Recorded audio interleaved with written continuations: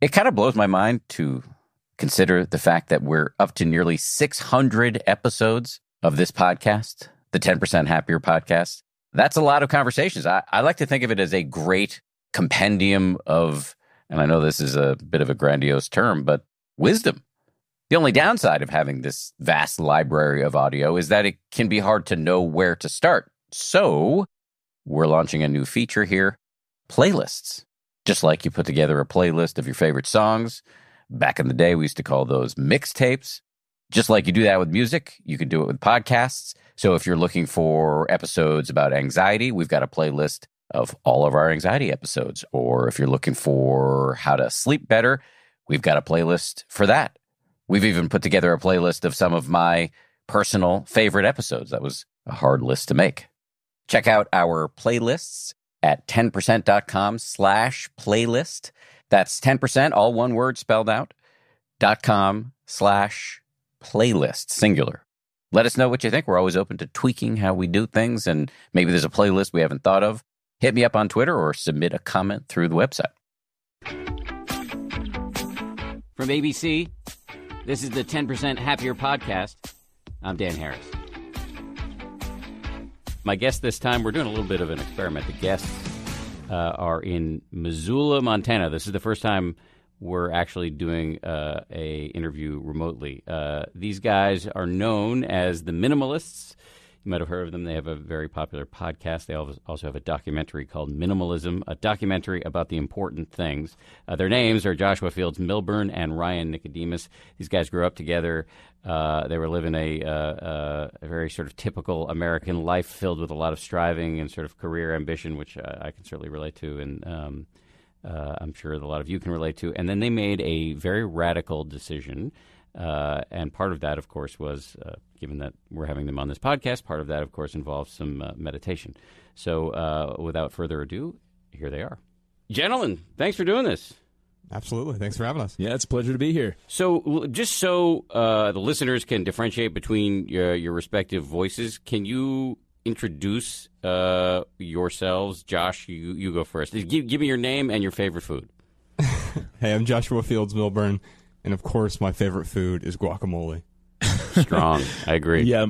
My name is Ryan Nicodemus, and my favorite food is massaman curry, hands down. Massaman curry. Yeah, man. I don't even know if I could pick. Dishes. I don't even know if I could pick that out of a lineup, but I feel like I'm like somewhat culinarily literate. Massaman It's a Thai dish. Yeah, you should check it out, man. If you're next time you're at a Thai restaurant. Well, let's get down to the, as you guys like to say, important things.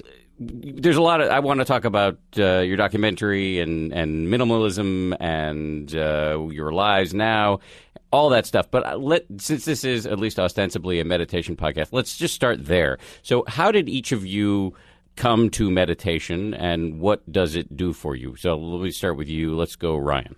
Well, for me, we actually wrote about this in our book, Everything That Remains. We talk about this 20 minutes of awesome. So for me, like, this was a really good approach to kind of start with meditation, where I literally would just take 20 minutes a day and kind of sit and let my mind wander. Like, how did the idea even come to you? Like, why did you even start doing 20 minutes of awesome? It was actually through a friend. His name is Colin Wright. He's got a whole minimalist blog himself called ExileLifestyle.com. And yeah, he's the one that actually introduced me to it. Because I was, like a lot of people, just kind of skeptical with meditation and it being too woo-woo and having to, have some type of spiritual practice related with it. And Colin introduced me to this 20 minutes of awesome, and I kind of took to that. That seemed like a practical approach. I rudely interrupted you when you were actually describing what the 20 minutes of awesome was. So, A, let me apologize, and B, carry on and tell us what it actually is. Oh, no worries. So, 20 minutes of awesome is basically just taking 20 minutes to allow your thoughts to just roll and to not judge any thoughts that you have, but to really kind of just sit there and let your brain express itself as much as it wants to. And ultimately, what I found is by kind of letting those thoughts roll, eventually I would feel this calm, and I would feel a bit of a quietness after letting it roll for 10 or 15 minutes. And what this does for me, it just kind of helps me reset, especially like if I'm feeling a lot of anxiety, if I'm, stressing out over an interview or a book tour stop or whatever it may be. It was just a way to kind of help me to regain a little bit of control over my thoughts. So let me press you on this just a little bit, because to this may expose me as some sort of meditation, Stalinist here, but I just personally, because my mind is so irretrievably disorganized, I needed some structure. So the structure didn't have to be a lot, but it was, at least at the beginning, pay full attention to the feeling of your breath coming in and going out, and then every time you get lost, start again. And when you get lost, when you get distracted, don't judge the thoughts that are coming up. Just make a little note of them and then start again. Do you feel like not having that structure was okay for you? And how do you sit and just watch your thoughts non-judgmentally without getting caught up in them? How do you not get caught up in the planning or worrying or whatever else comes up when you sit? Typically, if I start to get caught in the weeds with a thought, that is when, I would draw my attention back to my breath. There's this, I think it's like a Tai Chi breath, where you focus in on bringing in breath to your stomach, then to your chest, and then out through your chest, and then out through your stomach. And it kind of helps me to kind of rein it in a little bit. But what I have found from practicing that 20 minutes of awesome is now I will typically, before I go into the practice, I will think about, okay, what do I want to accomplish today? And because that's usually when I meditate, is in the mornings. And for example, if I have a mentoring client, or if I got a bunch of mentoring clients that I'm going to talk with, I will sit there and think to myself, okay, I want to be a really good teacher today. Today I want to be a teacher. So what I've gone from, kind of letting those thoughts wandering and trying not to get caught too much in the weeds. Now I kind of develop this, a little bit of a mantra, I guess, where on my in breath I will think to myself, today I will, and then on the exhale, be a teacher. And it's not like I'm actually, saying that loudly in my head. It's more of a, more like a whisper, if anything. But it does help me to focus on what I want to accomplish that day, and it helps me to kind of keep a steady line of consciousness going without it getting too out of hand.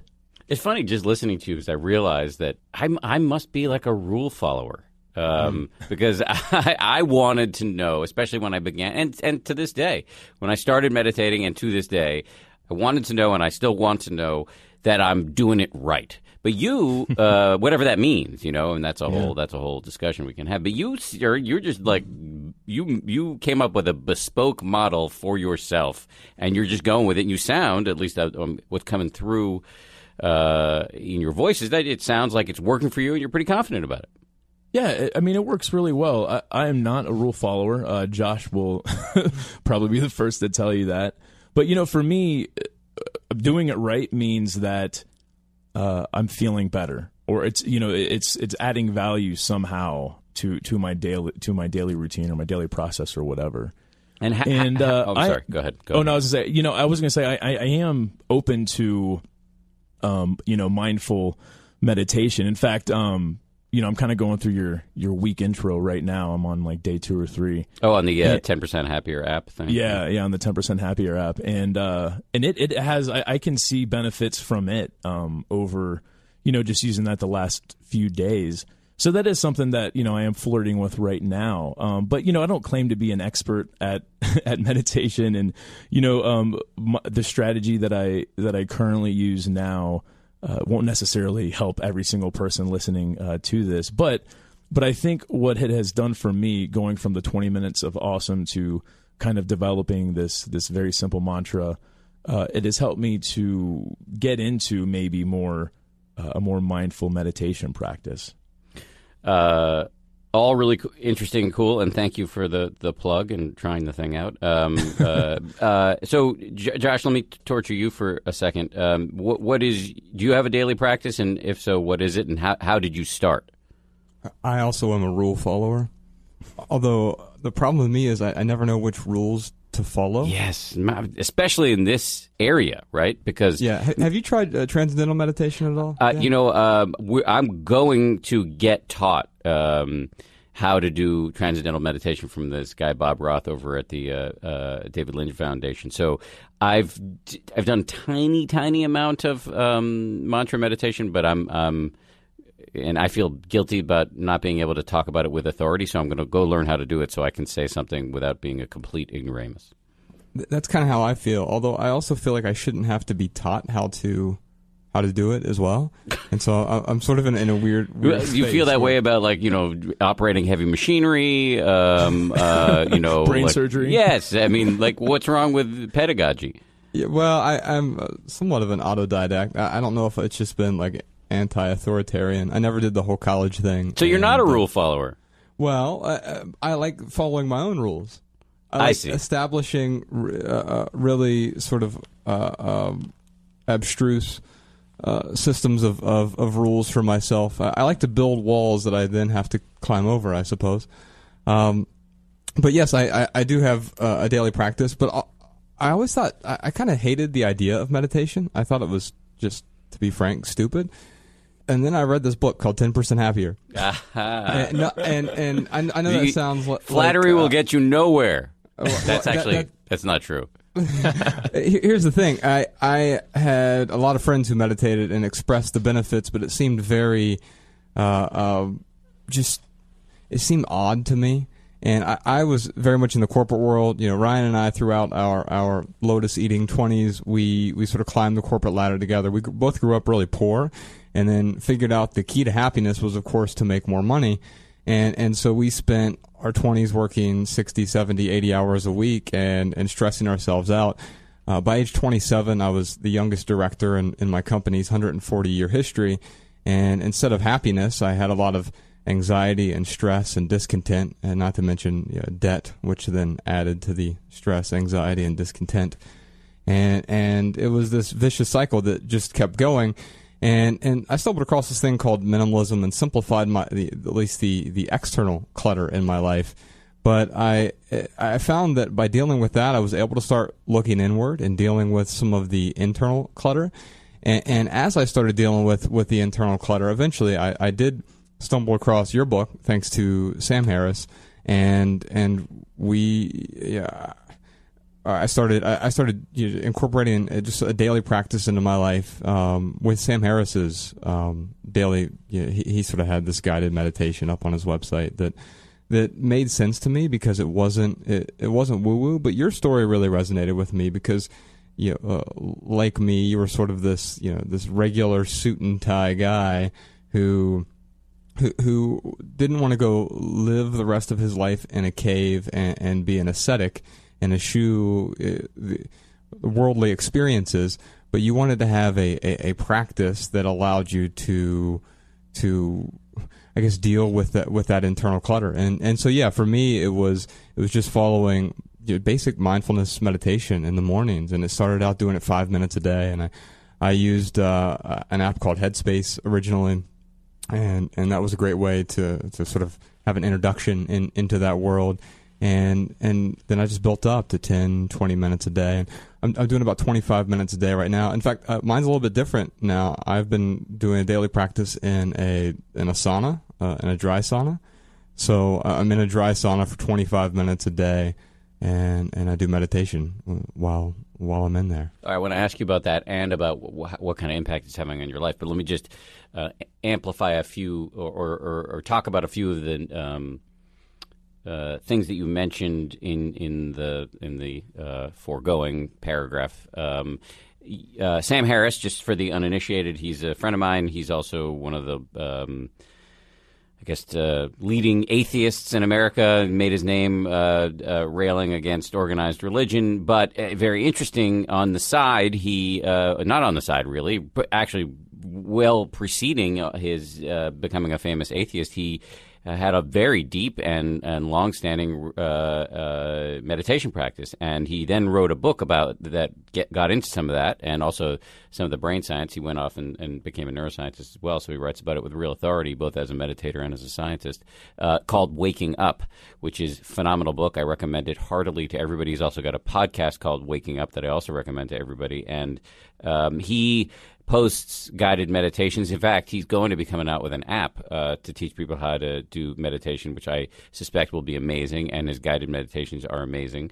And then you also mentioned Headspace, which is also amazing. I say this even though I too am in the meditation app game, but but Headspace is definitely the industry leader, the first mover, and I know a lot of people who've derived a lot of benefit from it. So anyway, having cleared my throat on all that stuff, tell me about the sauna meditation and what kind of impact has meditation generally had on you? Are you less of a jerk, more of a jerk, neither?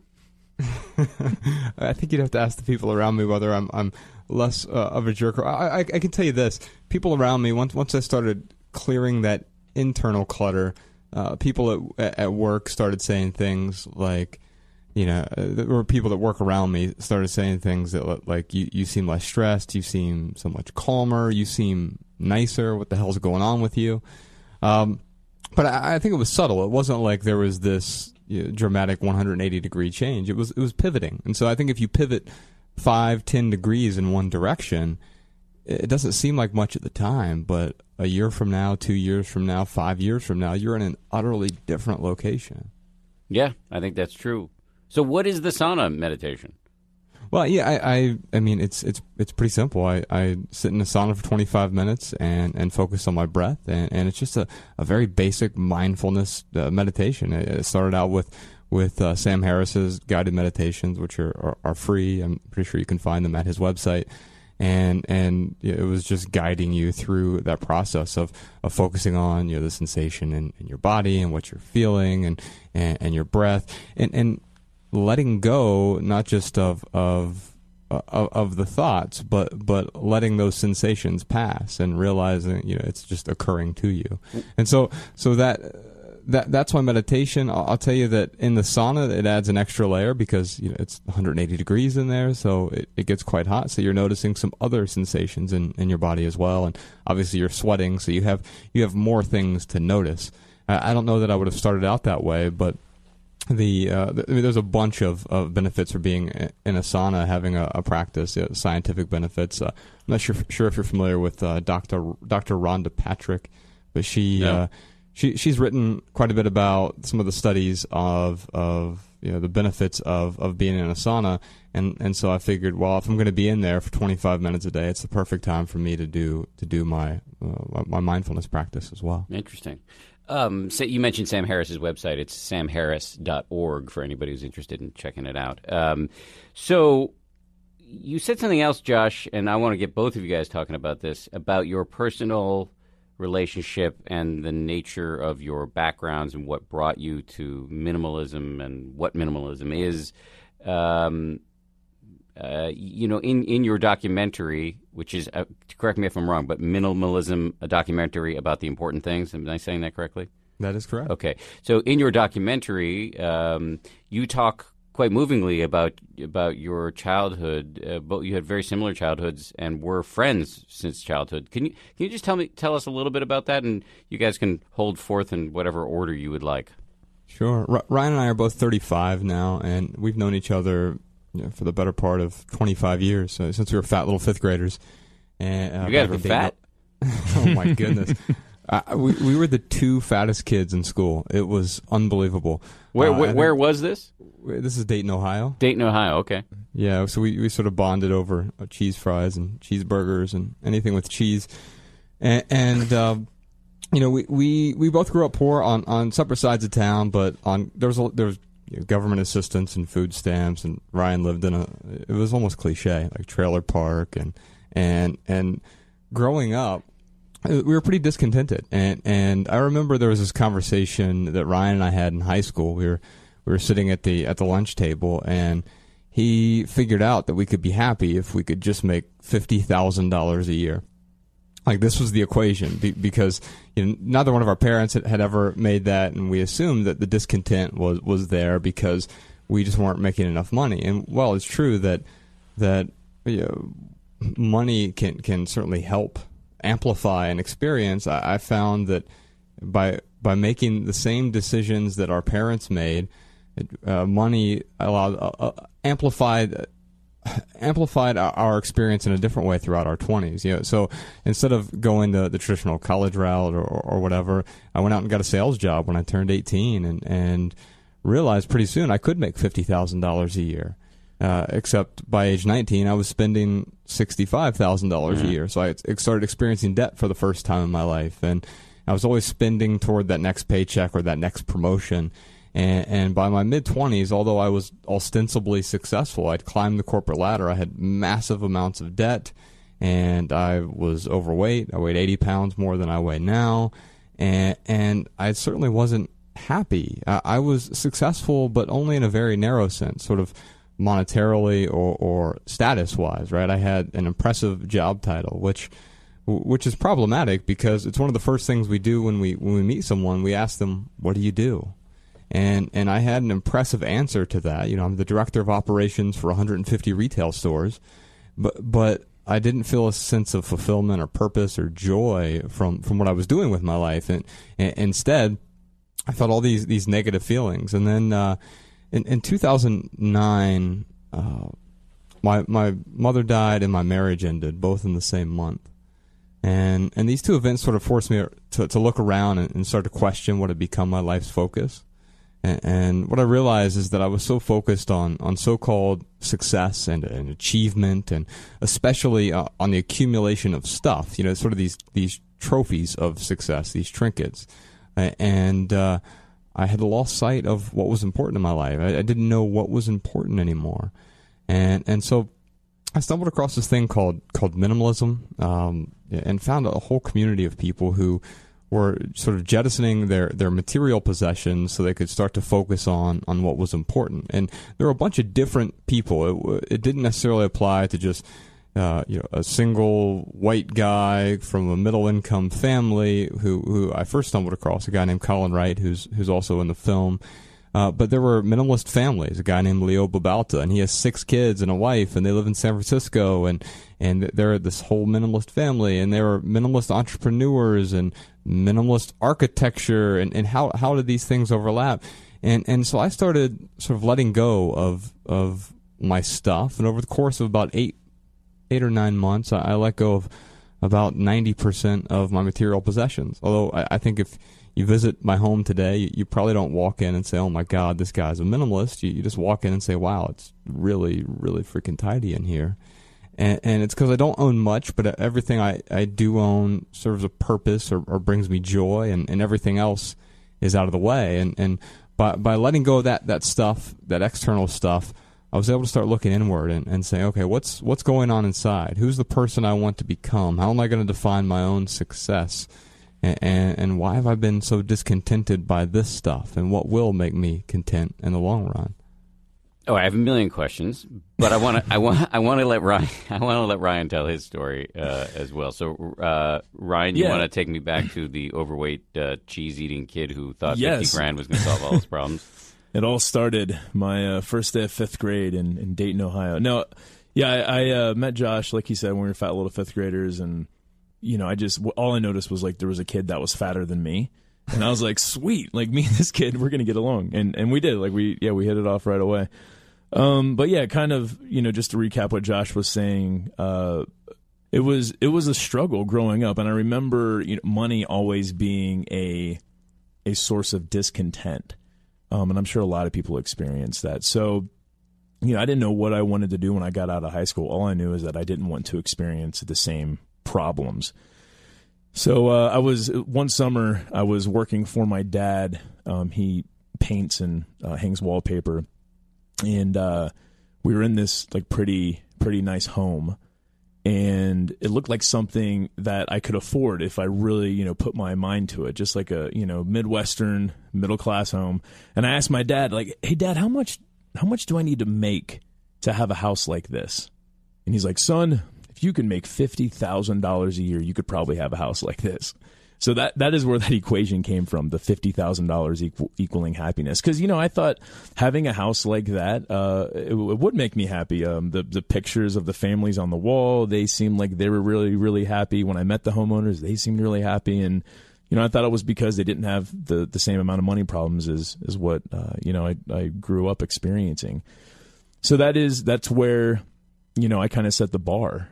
And I eventually went to go work with Josh, just in a telecommunications company, and I started climbing the corporate ladder with Josh. I, ostensibly was really, really successful. But like Josh, I was working 60, 70, sometimes 80 hours a week, and I was forsaking some of the most important aspects of my life. I mean, I hardly thought about my health or my relationships or, God forbid, things that I was passionate about. I mean, work was my passion, And, I did drugs a lot. I drank a lot. I was just using as many pacifiers as I could. And, it got to a point where I just didn't know what was important anymore. But, as this is kind of going on with me, Josh is dealing with his own stuff, with his mother passing away and his marriage ending both in the same month. And I'm watching him go through this. And, as the months go on, I started noticing like small stuff with Josh, right? Like I went to his house and, his apartment, when he first moved out of his home with his wife and moved into his new place. I remember going in there and there was this bracket for a TV on the wall. Like it came with the place. It was like, the perfect spot to put a TV. And I remember looking at that thinking, oh man, like Josh is going to get an awesome TV that goes up there. Cause that was one thing, for some reason, him and I always compared each other. Like we always compared ourselves to, was like, who's got the better TV? Who has the most TVs? So, so I asked Josh, like, hey man, like this is a really nice TV bracket. What kind of TV are you going to get, man? You're going to get one of those like, big HDMI, I think, or HDMI, whatever the latest technology was. That's my fault for using jargon there. I have no idea what I'm talking about when it comes to technology. But yeah, he was like, I don't know if I'm going to get a TV. Maybe, maybe not. And as the months went on, he didn't get a TV, and I was like, oh, that's weird, but no big deal. He's just, doing his own thing. And, then I noticed things like, our boss would call him at ridiculous hours, which that's what he did with all his employees. That's how the corporate structure was set up there. We, were answering our phones until midnight, and we were waking up at 5 or 6 a.m., getting to emails and returning phone calls. And got to a point where, I think it was like Christmas Eve, and Josh's our boss like calls Josh, and Josh answers his phone, and he's like, hello, can I help you? And our boss is like, yeah, I need a sales update. Like, where are your numbers right now? And Josh was like, I don't know. And he's like, what do you mean you don't know? Where are the numbers? I mean, you're supposed to be close to this. You're not close enough to your people. And you just kind of let him go. And then Josh was like, what you're asking right now is unreasonable. It's 6 p.m. on Christmas Eve. I'm out having dinner with friends, and you'll get the report at the end of the day. And that was probably like my first real cue to like, oh my God, like something different is going on with Josh. Like, what the heck is going on? So eventually after noticing just, these things here and there, I invited him out to a really, really nice restaurant for lunch. We went to Subway. And as we were sitting there, like eating our food, I just looked up at him and I'm like, Josh, what is going on with you, man? Like, you seem a lot happier. Like, why the hell are you so happy? And that's when he introduced me to this thing called minimalism. I thought he was going to tell me that they had put him on Prozac or something. Like, that's really what I wanted to know. Like, what drugs are you on, man? But no, it wasn't anything like that. It was this practice called minimalism that he started introducing into his life. And he, went from talking about his, experience of kind of jettisoning things over the last several months to make room for life's most important things. He then showed me an entire community of people who called themselves minimalists. Josh was describing that community earlier, and yeah, I just kind of went down that rabbit hole, as you do on Google and YouTube. You search one topic and then you're like, stuck on it for hours and hours. And I didn't see any one person whose life I wanted to emulate. But what I saw was just a lot of people who were very passionate people, and they were living meaningful lives, and they all attribute it to this thing called minimalism. So I got really excited, and I went to Josh. I'm like, all right, man, I'm in. I want to do it. I want to be a minimalist. Now what do I do? Because I didn't really know where to start. All I knew was, like, I didn't want to spend 8 or 9 months paring down my items. Typical, like, American got to have it now attitude. I wanted fast results. So that's where Josh and we came up with this crazy idea called a packing party, where we decided to pack all my belongings. I had it was a 2,000 square foot condo, 3 bedrooms, 2 bathrooms, 2 living rooms. I have no idea why I ever. Wait, this is in Dayton? Yeah, this is in Dayton. I have no idea why I ever thought I would need 2 living rooms. That would be millions and millions of dollars if it was in New York City. I don't know how the Dayton real estate. Right. It's about a tenth of that cost in Dayton, Ohio. Okay. But yeah, 2 living rooms. 2 living rooms, man, and I had it all like furnished and just like packed to the gourd with stuff. So I literally packed up everything as if I were moving. So Josh came over, helped me pack up my clothes, my kitchenware, my towels, my TVs, my electronics, framed photographs and paintings, my toiletries. I mean, even my furniture. We literally packed up everything and pretended like I was moving.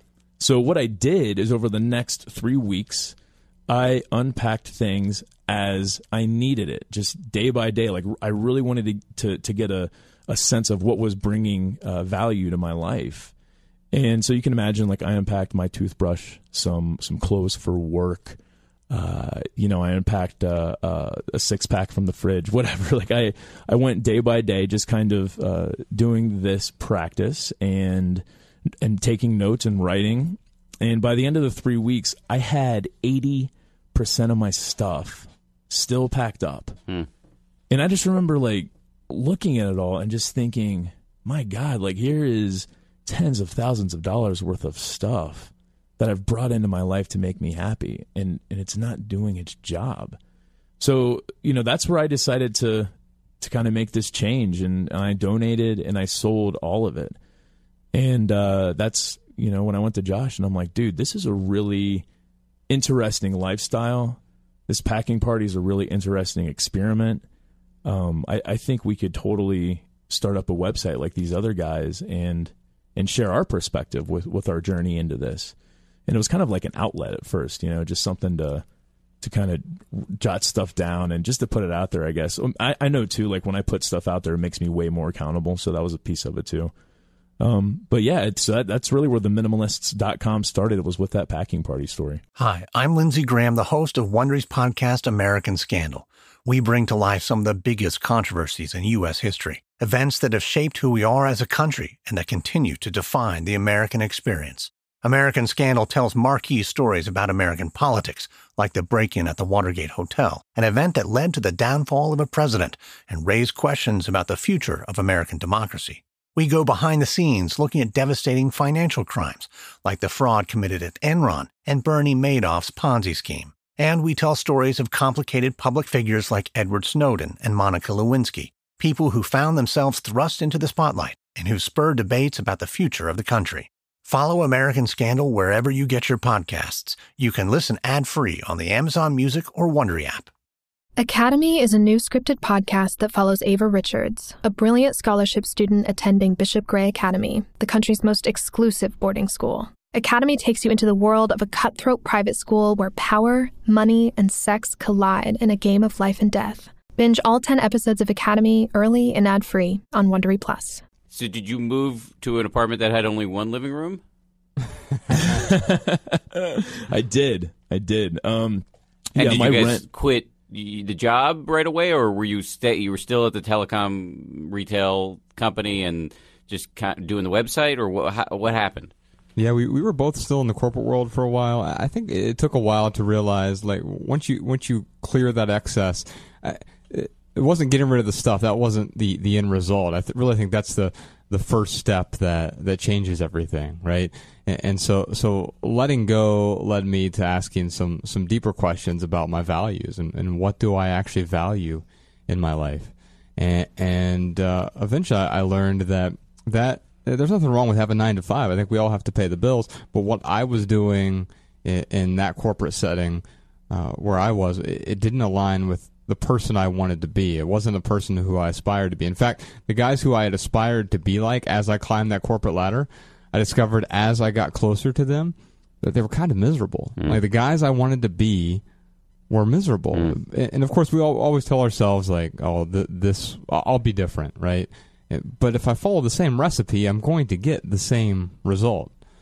And so by, I guess, focusing on letting go of my stuff, I started to figure out these things that I thought were important, that I dedicated my life to, they aren't important at all. And so why am I pursuing the same path? And so, yeah, while I downsized my life, I started letting go of those things, but also started letting go of what was most difficult, which was my identity. I was so tied up into what I did to earn a paycheck as opposed to the person I wanted to be, as opposed to my relationships that were important to me and my health and contributing beyond myself in a meaningful way. I realized that I needed to focus on what my values were, not on this meme that we've been sold of the American dream. Yeah, so ultimately, Josh laid himself off. He, his boss went to him and said, "Hey, we need to save $1.5 million, and we need you to come up with a plan to do that." So, he did that, and he had to write people's names down and had to lay people off to do this. And when he handed in that list, he put his name at the top of the list, and it was about 8 months before I left. But it was really inspiring to watch him do this. So what I did, my boss, he knew about the website. Josh had left, and he knew we were friends. So I kind of thought he had an inkling that maybe I would probably take off eventually. And I sat him down at one point, and I'm like, "Hey, man, I'm just curious. Like, if I ever decided to leave here, who do you think we would replace my job with? Who do you think we would use to fill this spot?" And at that point, so my job at the time was selling small and medium business sales for 150 retail stores, and I had implemented this program into these stores that was working really efficiently. And we were talking about it, and he's like, "I don't know if you left, if I would fill your spot. Things are going so well." And I'm like, "Huh, it's a really interesting thought, isn't it?" And then a month later, I got sat down. I got a text that said, "Hey, Ryan, we need you to meet me in room 812, the room that I have been to several times, across from HR and laid off people in." So I knew it was coming, and I got laid off, and it was about a year and a half after kind of starting that journey where I left my job. So, Josh, when you left, how did you feed yourself? Well, I think the bad because advice, there's only so far you can take minimalism. Yeah, well, that's true. Unless you were harvesting acorns in the park or something like that. Now that's minimalist. Yeah, I guess there's a fine line there between insanity and minimalism. No, when I walked away from the corporate world, I didn't have a need anymore to make the same. I wasn't tied to the same lifestyle I had previously, because even though I made really good money in the corporate world, I made a few $100,000 a year, which in Dayton, Ohio is a lot of money, and I spent even better money though, and so that equation just didn't work. And so before I left the corporate world, I focused very hard on paying down massive amounts of debt, hundreds of thousands of dollars in debt, and I also focused on untethering myself from expenses. Now, I had to pay the bills. I still had to have a roof over my head. My initial plan when I walked away from the corporate world people were asking, like, where are you going? Who's the competitor you're going to? Because can you take me with you? And the answer was there wasn't anywhere I was going. My initial plan was just to be a barista at a local coffee shop and to write fiction full time. That's what I wanted to do. I always had a passion for writing fiction, and literature was just this thing I wanted to do. And a few months after that, this thing called the Minimalists sort of took off, and I realized that I could still apply that passion, but in this sort of nonfiction capacity. And so, Ryan and I wrote a few books together. I started teaching a writing class online and doing things that aligned with my values to help pay the bills, as opposed to doing something just to earn a paycheck. And now everything that I do, it's not like I'm allergic to money. I think we all want to make an income. But it's no longer the primary driver for doing what I do, and the best way to be able to say that is to untether myself from this old lifestyle of having a car payment and having debt and having these things that added these sort of creature comforts to my life, but also added a constant low level, or honestly a medium level anxiety to my life, and those things are gone now. What little luxury, or big luxury, what did you have to let go of that sucked the most?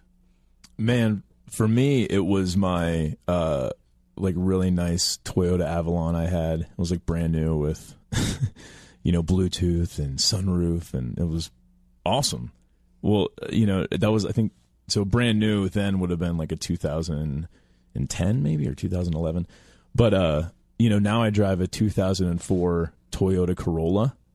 So it's got, about 230,000 miles on it. It leaks when it rains from the sunroof. So sometimes I look at that, I'm like, man, I really would love to get a new car, one that doesn't leak when it rains. But at the end of the day, the cost of that new car, it's not going to bring me an exponential amount of happiness. It's not going to add an exponential amount of value to my life, because when it leaks, it's not a big deal. It's a couple drops. It's not like it's pouring in. The car it runs really, really well. But yeah, I do look back and think, man, having that brand new Avalon was really, really awesome. But for me, I just look at it and think, at what cost? Yeah, I don't really miss those things though, Dan. I had 2 Lexuses. 2? One for you and one for your wife, or you just took one? One for me and one for my wife. Okay. I also had a Land Rover, just because. And you just take different cars on different days? Well, yeah. If you have a 3-car garage, you have to fill it with something. So you took this pretty far. Commercialism, materialism, you were. Yeah, consumerism. Yeah. I don't think consumption's the problem. I think compulsory consumption is the problem. Or compulsive consumption. Yeah, absolutely. But also compulsory in the sense that we feel like it's what we're supposed to do, or it's what we must do in order to achieve some sort of status or enlightenment. And man, advertisements are really good at making us believe how inadequate we are. Right, and I will be adequate as soon as I have that car. But once I get the car, then I need something different, or I need something better, or I need to focus on some other area of my life. And so the void continues to widen, and we try to fill it with more stuff. But of course, that just that widens the void even farther. So yeah, I had a lot of stuff. I'll tell you that I don't necessarily miss anything that I've gotten rid of, though. It wasn't like there was anything that truly sucked letting go of.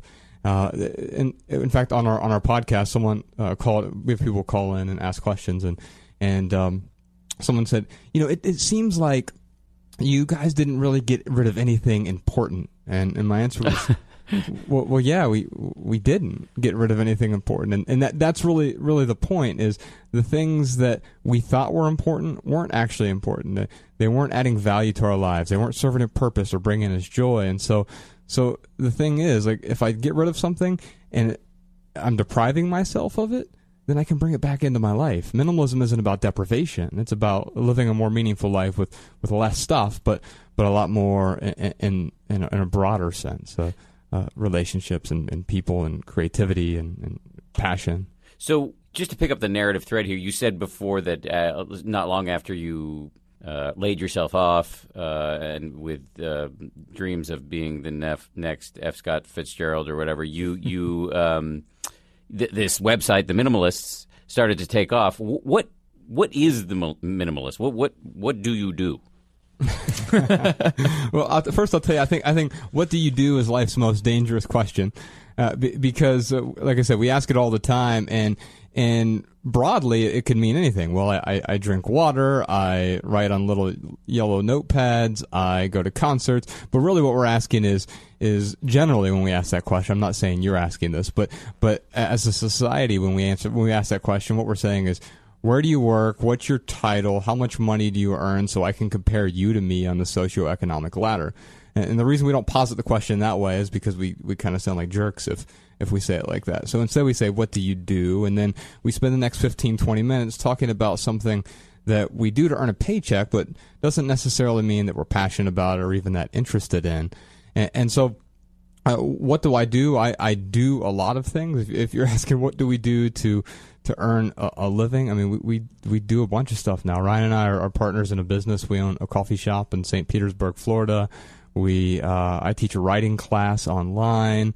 We've written 3 books that thankfully have done fairly well, and hopefully this documentary will do well enough that it will actually make its money back from all the production and promotional costs that we put out there.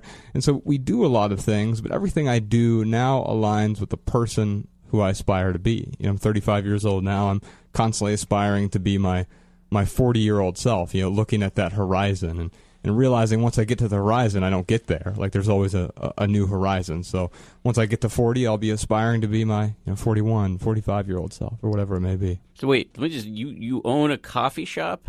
How did that start? And I guess you did work as a barista for a minute, but why there? But you live in Montana, so we do. Talk to me about that.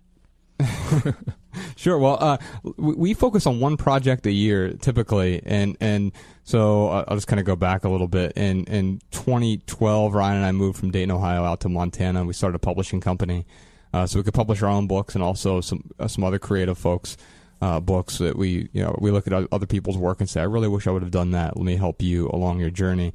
And so we moved out to Montana just because it was really beautiful and it allowed us to focus on some creative endeavors, write a book called Everything That Remains, and which was sort of a memoir of the last 5 years of our lives. And in doing so, we didn't want to follow a traditional model and wait for a publisher and all that stuff. So we started our own publishing company, and we moved out here to do that.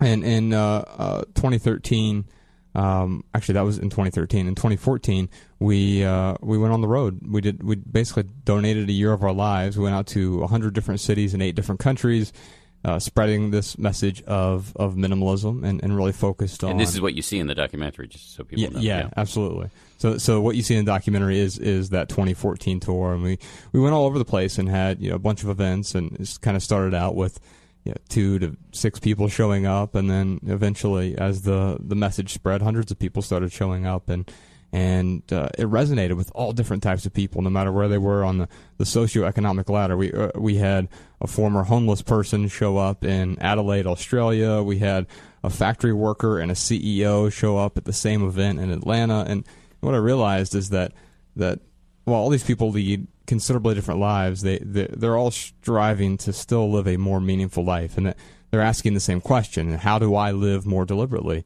And it manifests differently. For that CEO, he was trying to figure out why he gets so angry when the smallest things happen, like his 4th TV goes out in his 2nd home. Whereas the factory worker is trying to figure out, should I buy a new pair of blue jeans or pay my rent? And so these questions, they lead to the same place. And so, but we basically donated a year of our lives to get out there and spread this message at a whole bunch of free events. And in 2015, last year, it was we wanted to focus on a year of contribution. So we, along with our audience at our website, we found different ways to contribute to different communities, and we built some wells in Malawi. We funded a high school for a year in Kenya.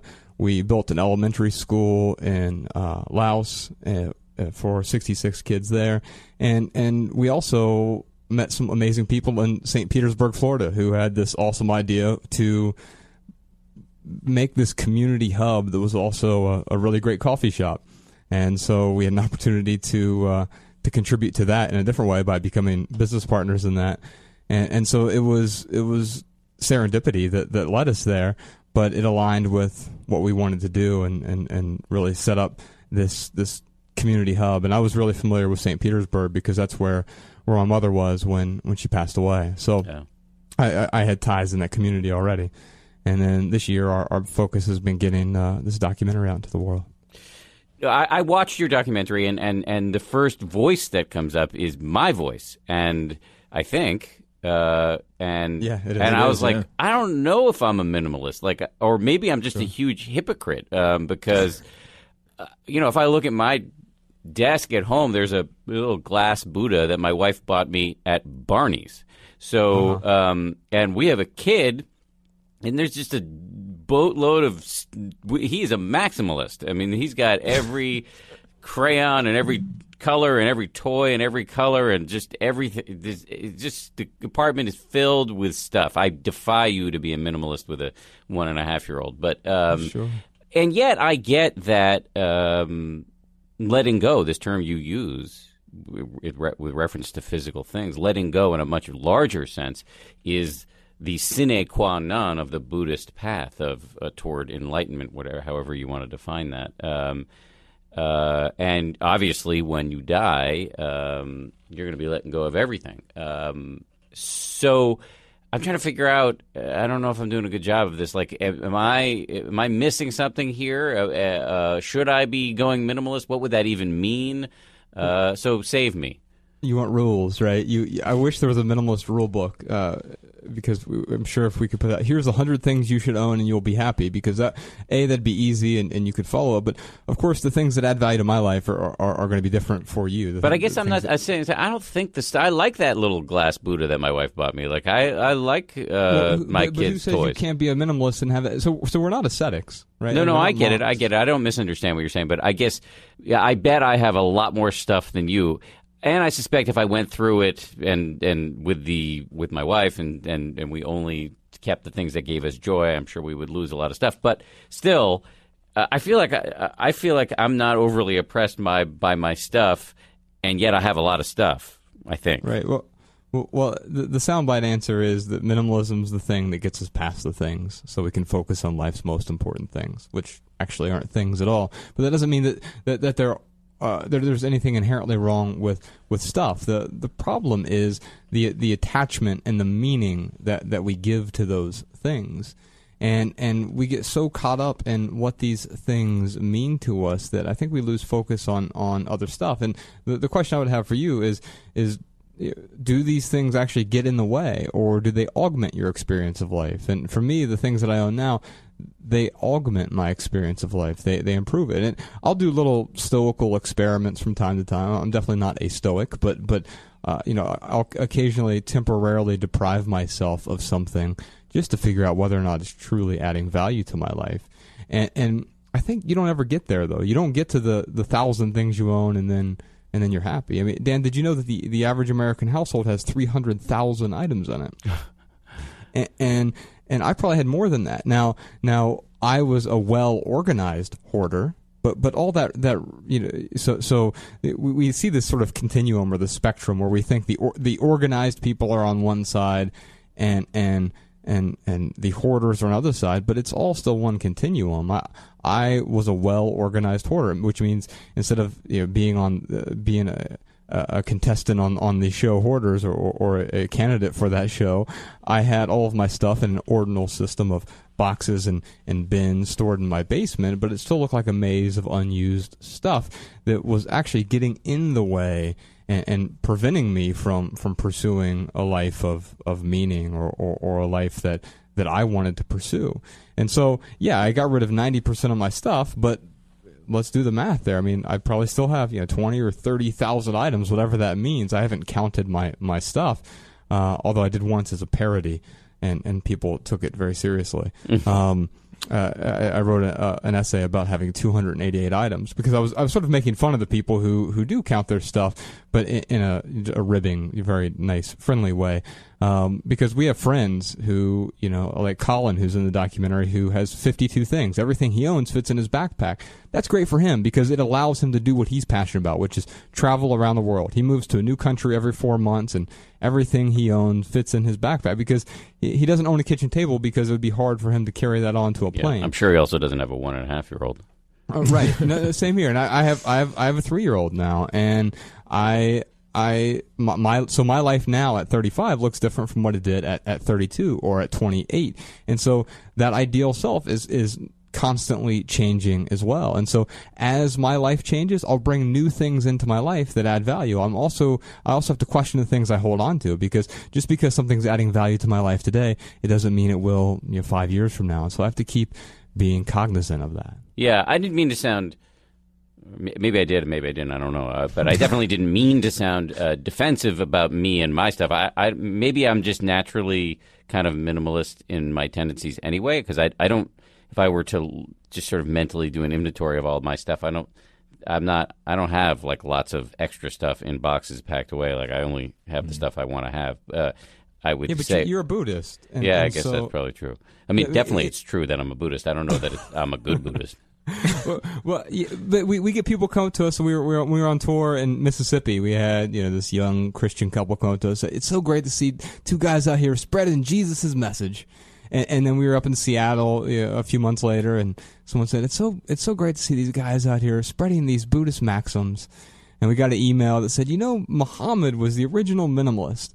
And so what I find is that while this isn't a new idea, it is a new reaction to, or it's an old idea that's a reaction to a new problem. This problem of post-industrial consumerism, which really skyrocketed, starting in the 90s. We had Juliet Schor, the economist from Boston, who's in the documentary, and she talks about how this consumerism, this unchecked consumerism, really started in the 1990s, and we now as just as a country, just as America, we have $12 trillion worth of debt. I mean, it's impossible for us to even understand what $12 trillion means, right? I mean, if you were to spend $1 million every single day since the birth of the Buddha, you still wouldn't have spent $1 trillion by now, and we have $12 trillion in consumer debt. Look, there's no question. I mean, in my mind, I agree, and I think I probably said this in your movie, that we're constantly on the hunt. We're constantly chasing the next thing that we think is going to do it for us, and obviously that shows up in lots of areas of our life, not just in our buying habits, but in our eating habits, in our relationships, and in our professional ambitions. And this is the sort of human sickness, right? This is what the Buddha would call suffering, that we are we always think we're always looking for the thing that's just going to do it for us, and there isn't such a thing unless you believe in nirvana. That being said, I wonder sometimes as I watch the movie, like, is there a kind of an anti-capitalist vibe to it? And do you think there is? No, I don't think so. I mean, I think it's still the best system that there is. A bad system, but the best that there is, right? Yeah, I mean, isn't that what? Or democracy has been described that way, I think. Yeah, and I think capitalism is similar to that. I mean, the problems with our society is not capitalism. The problem is us, and the unchecked desires, and I think marketers do a really good job. There isn't anything inherently wrong with advertising, but there is something sort of inherently wrong with us because we are constantly searching and searching and searching, and so no, I don't think it's anti-capitalist at all. And in fact, it's pro intentionality and being intentional with the decisions that we make each day. We all have resources, and money is just one of them. But we have time and attention, and the people around us, our relationships, our health is a resource, and we have to figure out how we're spending these on a daily basis. So, if there are people listening who have 2 living rooms or an extra car just because they needed to fill a 3-car garage or whatever. If there are people listening who feel like that they are in fact burdened by their stuff and they're interested in exploring how they could dip their toe in the minimalist water, what would you recommend? I mean, obviously your website, but what are the things one could do? Well, if they read all 3 of our books, they'll be cured, Dan. No, I'm kidding. You sound like a few of the self-help gurus I know. Man, I really wish that was the case. For anyone out there who wants to dip their toe into minimalism water, I'll suggest something that has worked for tens of thousands of our readers. Josh and I came up with this thing called the 30-day minimalism game. And it works like this. Essentially, you find someone who, wants to declutter as well, whether it's a family member, coworker, friend, whatever. You find someone who wants to do this with you, because it's always better when you have support. And plus, we all know that decluttering is boring. So when you're in it with someone else, it makes it a little less boring. Actually, decluttering isn't that boring. I'm not super into organizing the house. I mean, my wife is, but once in a while, and maybe this is why I don't feel burdened by my stuff, because once in a while she will help me prune, and I actually find it kind of invigorating, getting rid of stuff that I don't need anymore. Yeah, I certainly think that can be the case, especially when you get into it and you start to realize all the benefits of wow, I can see my floor now, or wow, yes, I have room. Yeah, I have more room in my house now. Oh wow, we had a 4th cat. I didn't even know that. Right, man, it had kittens. Right, exactly. So the 30-day minimalism game, basically, you just find someone who wants to get rid of some stuff, and you both agree to get rid of one thing at the beginning of the month, on the 1st of the month. On the 2nd day, you each get rid of 2 things. And then on the 3rd day, each person gets rid of 3 things. And so it starts out really, really easy, right? Up until you get to day 19, you got to get rid of 19 things. And then day 20, you got to get rid of 20 things. It gets a little bit more difficult. So the game works like this. Whoever goes the longest wins. If both people make it to the end of the month, they both kind of win, because they have gotten rid of almost 500 items. But that has worked for so many people to kind of dip their toe into it. I think it gets you that momentum that you need too, right? Because we get overwhelmed and we try to start with the difficult stuff. For me, I actually started with the difficult stuff, and it made other things easier in time, but it was the hardest thing to do. It was when my mom died. I was trying to get rid of a bunch of these sentimental items, right? And that's the worst place to start, because you have this attachment to so many things. Over time, I realized that the memories aren't in our things. Our memories are inside us. But we attach all these memories to these things, and it's true those things can be triggers for memories. But by getting rid of the stuff, I'm not actually getting rid of the memory. So start with something easy, and I think the minimalism game allows you to do that. Fair enough. Well, you've provoked a lot of thinking on my end. I'm keeping that expensive Buddha my wife bought for me. But sounds like you really love it, man. I would encourage you to keep it. Yes, yeah. Before we go here, let's do a completely unrestrained bout of pimping whatever you want to pimp. What are you interested in us doing, buying, seeing, reading of yours? We don't have anything to sell to you, really. If you want to check out the film, you're welcome to do that. It's just called Minimalism. But if the listeners leave here with one message, I hope it's this: love people and use things, because the opposite never works. Okay, there's another edition of the 10% Happier podcast. If you liked it, please make sure to subscribe, rate us, and if you want to suggest topics we should cover or guests we should bring in, hit me up on Twitter at Dan B. Harris. I also want to thank heartily the people who produce this podcast and really do pretty much all the work: Lauren Efron, Josh Cohan, Sarah Amos, Andrew Kalb, Steve Jones, and the head of ABC News Digital, Dan Silver. I'll talk to you next Wednesday.